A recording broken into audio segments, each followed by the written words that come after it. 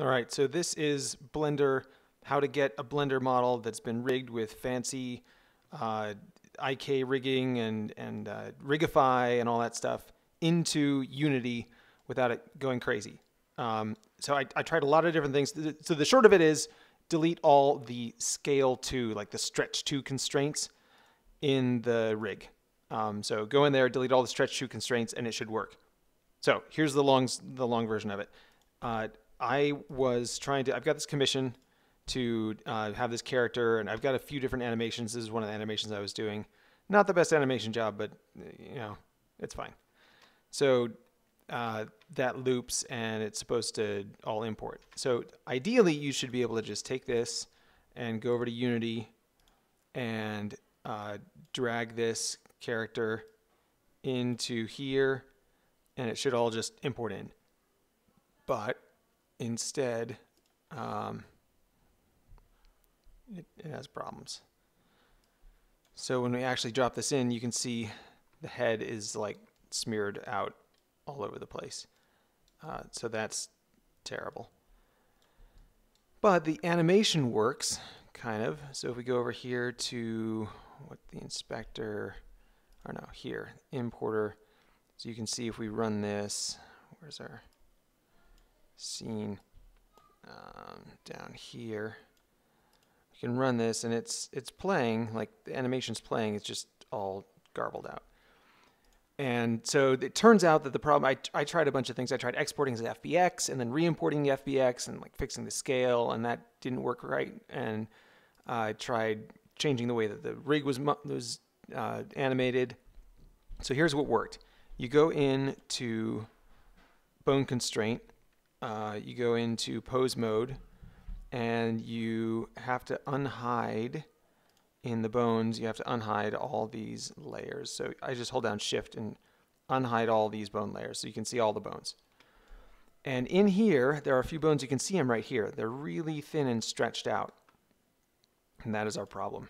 So we need to go in here and just delete the stretch 2 constraints. And you can see it changes the way that the rig works. Copy, transform, stretch 2, delete it. And then there's one inside here. There's like a tiny, tiny, tiny little bone somewhere in here. It's hard to see. So what I did is I set up a copy location constraint, I think. Let's see, is that going to work? I may have broken it. All right, well, anyway, I fixed it. And here's how I fixed it. So here is the fixed rig, and let's just turn all these layers on again.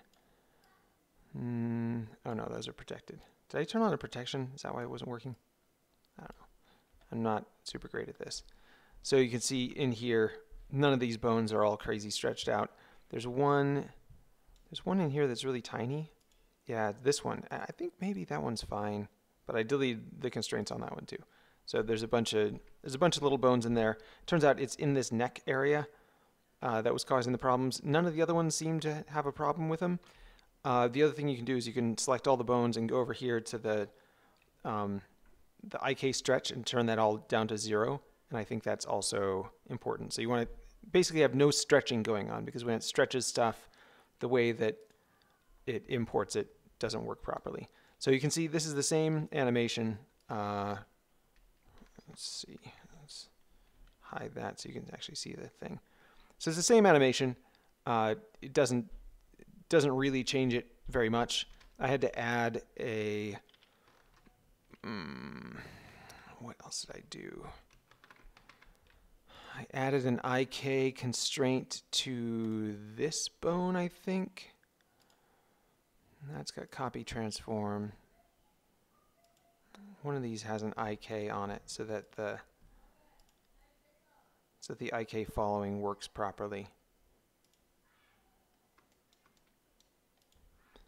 Because otherwise, without stretching, it doesn't know how to move stuff. So anyway, so now it doesn't stretch at all anymore.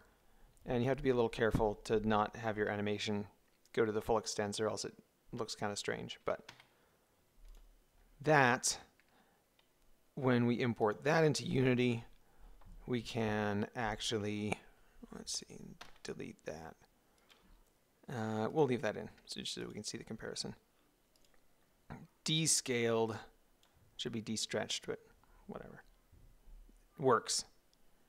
All the stretch 2 constraints have been removed. And there you can see in the preview, it looks good, and you can actually see it actually looks like it kind of is intended to do. The head's jittering a bit, and I think that's from how it's importing the number of iterations it's using to import the inverse kinematics. So I don't know if we can like resample this, maybe like reduce it to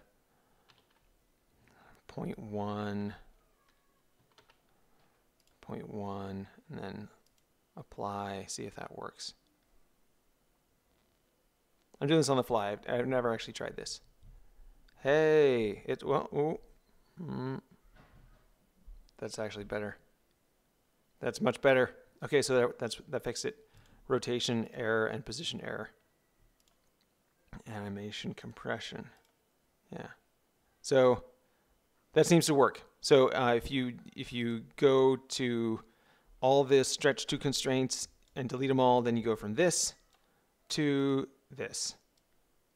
And that works in, what is this?